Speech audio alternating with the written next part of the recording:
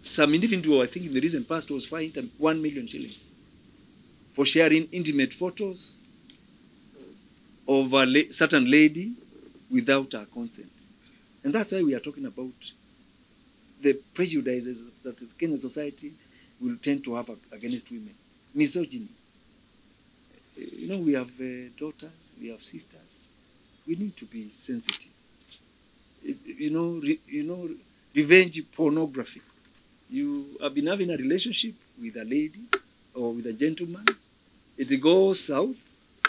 You have been taking images when the relationship was flourishing and things were very rosy.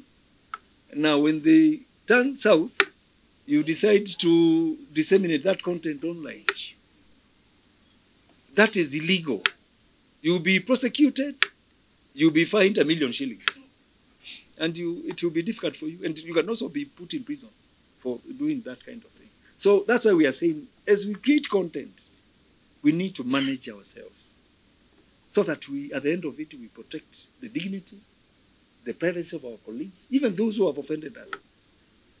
And also respect women so that we do not really use images that we have at our possession when things were good to shame them in the future. You'll be arrested, you'll be prosecuted, and you'll have a very difficult time.